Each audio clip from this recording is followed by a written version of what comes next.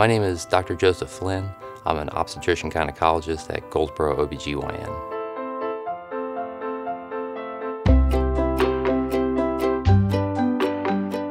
The Da Vinci robot has allowed us to have much more precision in both our visualization and in the instruments that we use. A lot of women who come to see me are referred from either a family practitioner's office or an internist, and they've been told they either have fibroids or endometriosis or some other form of pelvic pain that may require hysterectomy. And they're very worried that they're going to be disfigured or in a lot of pain, or that they're not going to be able to recover from that kind of procedure.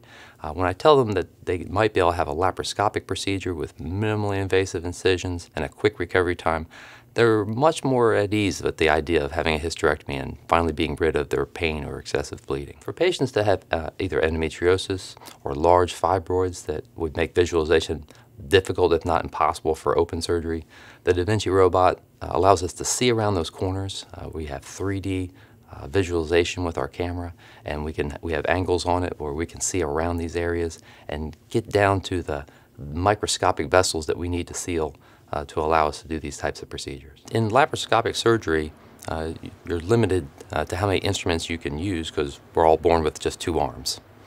So we can only control 2 out of possibly 4 or even 5 instruments that we can use at the same time.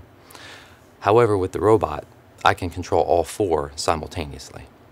And this allows me to perform the surgery with more exact care. And I don't have to rely on an assistant to hold an instrument or hold a camera. I can do it all. When I tell patients that they're going to be having a surgery with a Da Vinci robot, they may think that there's a robot doing the surgery, but I assure them that I will be controlling all the instruments. There's no robot controlling anything. We make 4 incisions. One is tucked up inside the belly button where you'll almost never be able to see it again. And then the other 3 are between the belly button and the pubic bone, and they're each about 1/4 inch in size. So the Da Vinci allows for probably 95% of my patients to have a laparoscopic approach to hysterectomy, which again is minimally invasive, very small incisions, much less pain. Prior to me being able to use the Da Vinci robot, we used to have to make a fairly large incision, maybe about 6 or 7 inches long, and that incision would create a lot of abdominal pain. Patients would usually be in the hospital for 2 to 3 days after their surgery.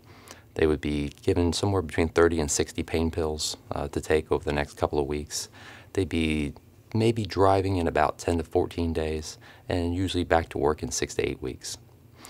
With the Da Vinci robot laparoscopic hysterectomy, patients are usually in the hospital just overnight. They usually take less than 10 pain pills. They're always driving within a week, and they're usually back to work anywhere from 2 to 4 weeks if they have a non-heavy lifting job, and usually still 6 weeks if they have a heavy lifting job. I would say that the biggest difference I've seen in my patients that have had Da Vinci robot hysterectomy as opposed to either a vaginal hysterectomy or an open hysterectomy is how well they feel at their 1 to 2 week checkup, and again at 4 to 6 weeks, how much faster they're back to being a productive person.